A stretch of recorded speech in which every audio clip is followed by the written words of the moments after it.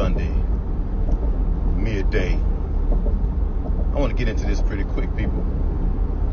If you live a life of woe is me, it's going to be woe is you.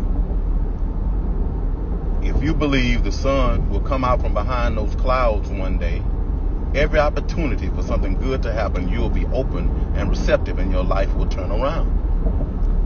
But if you believe that there's always going to be darkness, there's always going to be darkness.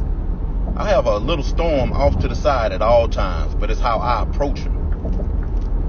I weather all storms, big or little, just waiting on the sun to come out again, and it always does, just like this wonderful sunny day we have today. But if you don't want it to happen, it won't happen. Don't look for people to always feel sorry for you when you don't feel good about yourself. Intentionally. You can say what you want. Yes, some people have issues that they need to go to counseling over, but some of us just choose to be that person. Stop it. Woe is me, woe is nothing.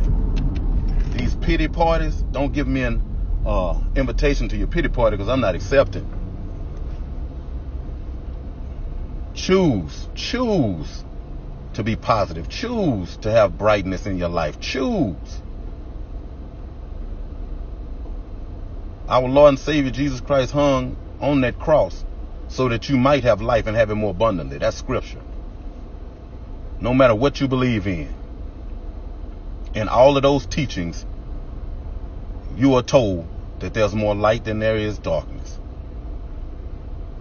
Choose ye today.